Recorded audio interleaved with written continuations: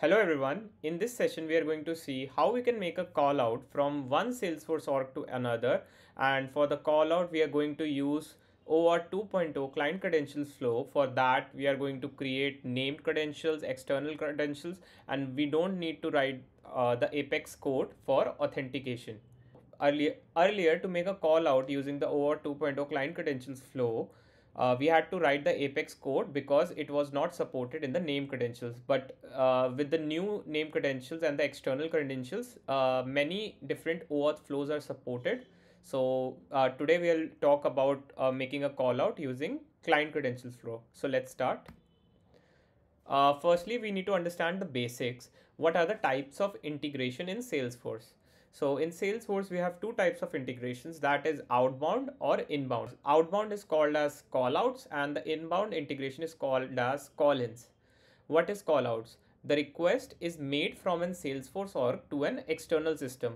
When the request flows from Salesforce to an external system, it is known as outbound request or callout. And the concepts which we use for callouts are name credentials and external credentials. While for call-ins or the inbound integration, it is a request made from external system and it has to be handled by the Salesforce org. So for that, we use concepts like connected apps handle the call-in requests. Now, let's start with the demo. So in today's demo, we will connect two Salesforce orgs where one will have a connected app to handle the call-in and the other will have name credentials and external credentials configured to make a call out. So prior to Winter 24 release, Client Credentials Flow were not supported for name credentials. But now we can use this flow and make a call out without writing the Apex code for authentication.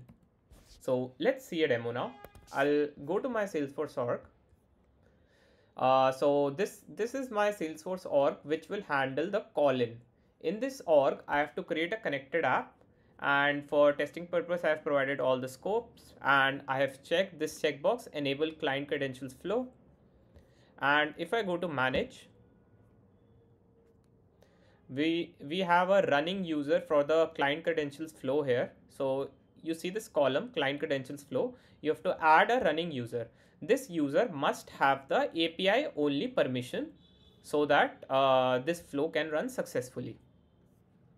Now let me go to the other org. You can see the my domain is different here. In this org, I have to configure the name credentials. So for that, let me search name credentials and select on before configuring the name credentials, you have to configure the external credentials. So let me click on new external credentials. Name is, let me name it test. The authentication protocol would be OAuth 2.0. The authentication flow type would be client credentials with client secret flow. And we have to check this checkbox, pass client credentials in the request body. For the URL, we have to go to the other org and we have to search for my domain and we have to copy this URL. This is the my domain URL. Let me go back and let me input it here. And the identity provider URL would be the URL which you will hit for the access token. So for the access token, I'll hit /services/OAuth2/token. So this is the Salesforce endpoint for the access token. Let me click on save. And after you have created this, you have to go to principals. You have to create a new principal. In the principal name, now it is asking for the client ID and the client secret. So you have to, in your connected app, when you'll click on manage or in your connected app, you have your consumer key and the consumer secret. You just need to copy paste it here and click on save. And the principals has been saved successfully. Now you have created the external credential successfully. Now you have to go to name credentials and click on new name. For the URL, you have to type the my domain URL. So this would be the base URL for all your requests. and you have to enable it for callouts. You have to select your external credentials. No client certificate is required here, and generate authorization header is true, and all is good. Click on save. Boom. Now what you have to do is you have to create a new permission set, and you have to provide the access for the external credential to work. So let me create a new permission set. Now the first thing is you have to go to external credential principal access. Click on edit and provide the access to your external credentials. Now go back to permission set overview, click on object settings and search for user external credentials.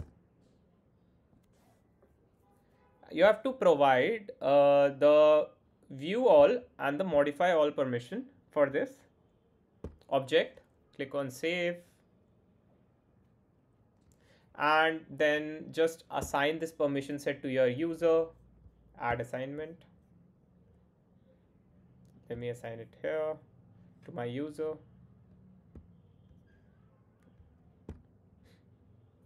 Boom, I've assigned this permission set to my user. Now let me go back to the name credential, and if I'll click on this name credential and I click on this external credential, I'll see that this related name credential is populated, and if I'll click on edit here, I can see the principal access. This access is present in this permission set as well. I can see that, and we are all good. Now I have to go to the developer console of this org and make a call out to the other. I'm in my developer console now, and let me copy the name credential name. This is our name credential. You have to copy the name of the name credential, and in your endpoint you have to use callout name credential, and post that you can use your other parts of the URL.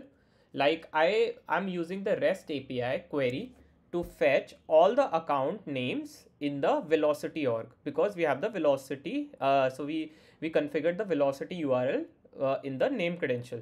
So this, from this org, I will be making a call out, and I don't, with the name credential, I don't need to authenticate to the org. The authorization header would be added automatically, and we just need to provide the other URL. Like after authentication, we will make a REST API request, right? So with the use of name credential, the authentication step is saved, and we can directly make a call out. Now let me run this and let's see if it works.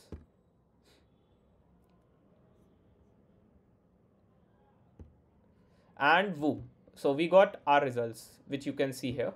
These are the name of accounts that is present in the other velocity org. Account Salesforce, and name is pyramid. So we are successful, and we got our response back, and we have set up the name credentials in our org to configure to use the OAuth 2.0 client credentials flow, so that we can make the call out to the other org. So that's all for today's session, and hope you learned something new in this video. Do subscribe to my channel for more such videos. Thanks everyone.